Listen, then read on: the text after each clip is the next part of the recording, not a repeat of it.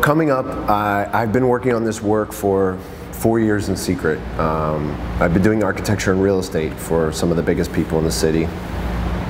And for 4 years in secret, unbeknownst to anybody, I've been doing secret self-portraits in people's houses while the realtor's not paying attention or the homeowner. So sometimes I get naked on Fisher Island and lay in people's beds, and I put on my mom's cancer wigs, and I am doing Cindy Sherman through a masculine lens. I'm unpacking my life in people's houses because of a phrase in Susan Sontag's writing that one cannot possess reality, but one can possess images of reality. So the realities that I'm exposed to are so insane, Tommy Hilfiger's house on down, that I felt like me taking a picture of me in this environment is going to last way longer than this actual life.